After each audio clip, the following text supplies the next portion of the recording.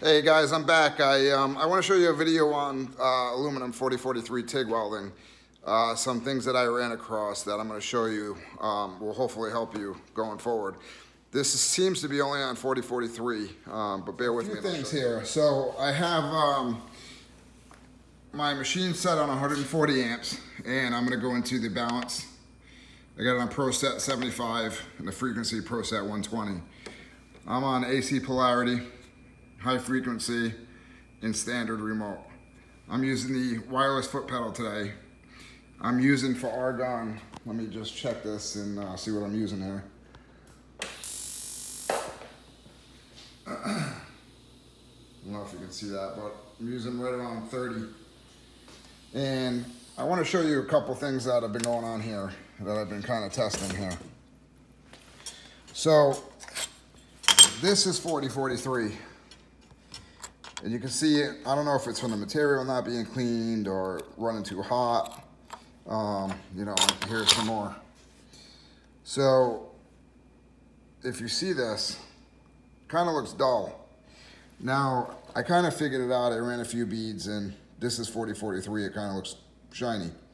So what I'm going to tell you is, a lot of people say leave the machine on max, which is fine. So, you know, I'm on 140, I could go up to 210 and use it that way.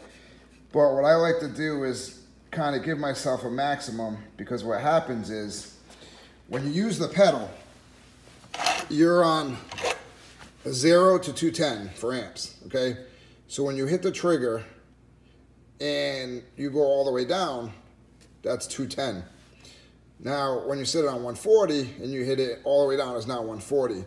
So you get a wider range in the spring, you know, as you're going down. So you get, as you're learning, I guess more incremental pedal depress to get you where you need to be.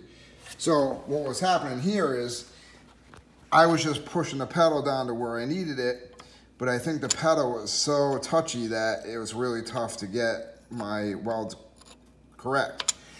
So what I'm going to show you is these two rods over here. I have cleaned, and I bent them so I know which ones were what. I cleaned with acetone. This one I didn't. So we're gonna run some beads here with it set at 140, and we're gonna run some beads with it set at 210 on the max. So, all right, so I marked two so I can go back and forth so I don't get, you know, we don't get stuck on just one. I'm gonna move the rest of this scrap aluminum out of here that I've been practicing on.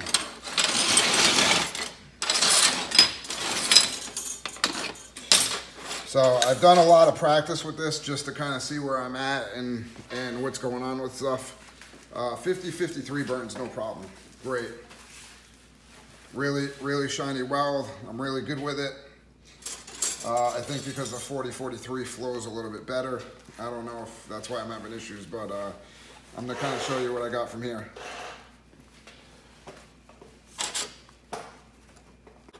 So the first thing I'm going to do is push the pedal down all the way, get a nice puddle going. Then I'm going to start my weld.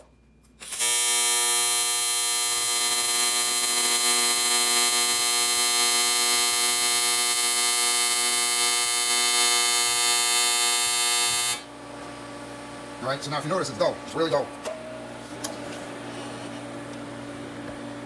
So it's kind of a dull, and that's what I just did a minute ago. Right here is what I did a minute ago. These two beads. So same filler wire, same machine, same everything. We put them next to each other. So that's one, that's the other. So this one I just blasted it wide open on 140. Got a puddle going quick. So let's give it a shot again.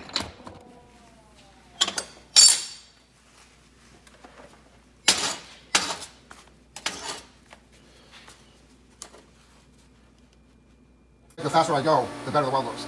Same wire, same everything. See how nice that bead profile is? Cleaning action's pretty nice. Right around it.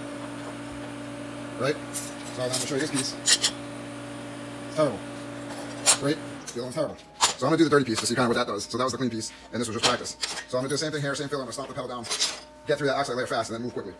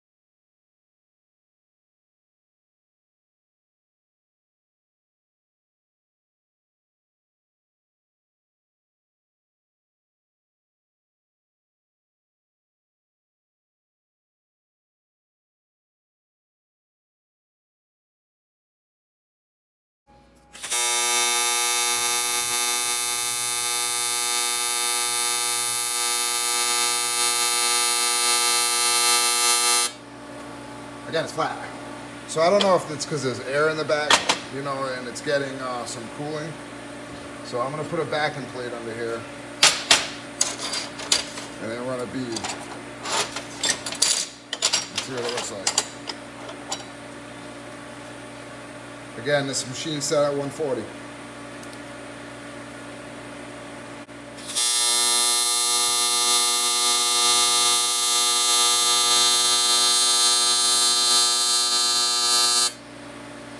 It's a little bit better, it's still not shiny. Alright, we go third piece. Slop down on it. Actually, I'm going to clean this first. See what happens when I clean it. Because that was cleaned in acetone.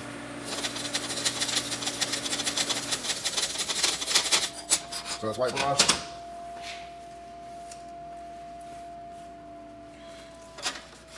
Clean it up with acetone. Now you can see how dirty it was. I mean, when you clean half of it, see the difference? So I'm hoping that I get a shiny bead now, and that'll prove my theory.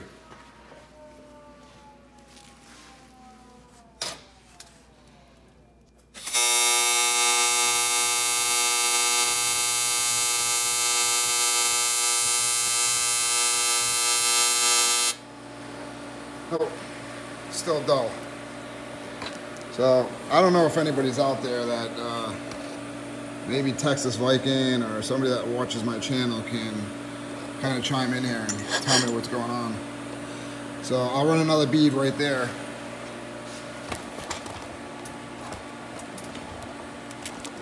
All right, so I'm gonna run one right on top of the other one.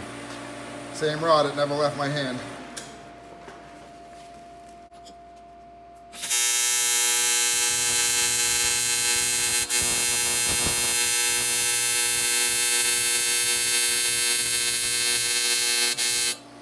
Dipped it a couple times, but still came out good. Maybe I didn't dip it. Alright, so there it is, nice and shiny, nice and high, bead profile is good. Everything's good on it, you know, and so I don't know. This is the same exact material here as this. Same thickness, same wall, everything.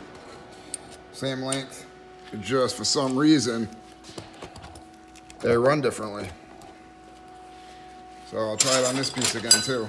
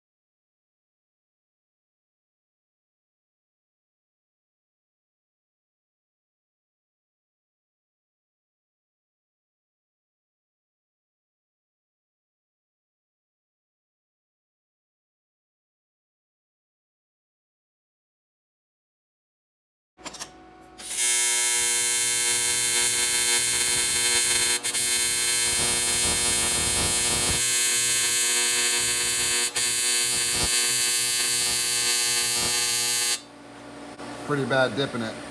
I don't know if I was too close, but bead still turned out fine. So I'll grab another piece here and maybe we can clean it, see what happens.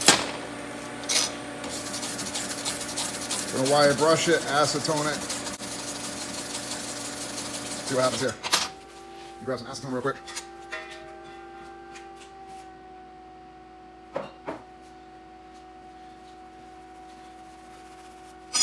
All right, it's perfectly clean.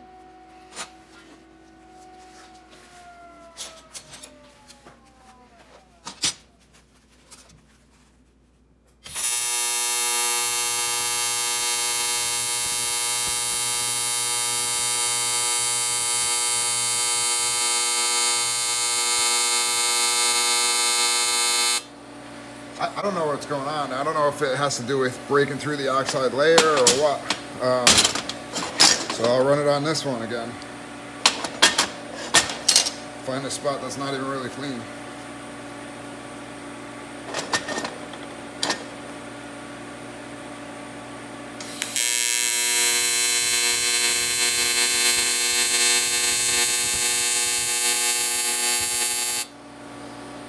Still came out pretty decent, and I didn't even clean it.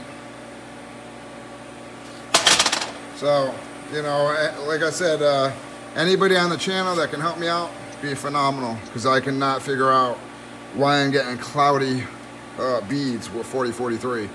Again, I don't have this problem with 5050, 5356. It's just 4043 when I'm doing it on the bench. If there's an opening in it like this, it's fine. I don't know what that would do to make a difference, but anyways, guys, thanks for watching, and hopefully somebody out there can help all of us if anybody else is having this problem. Thanks, guys.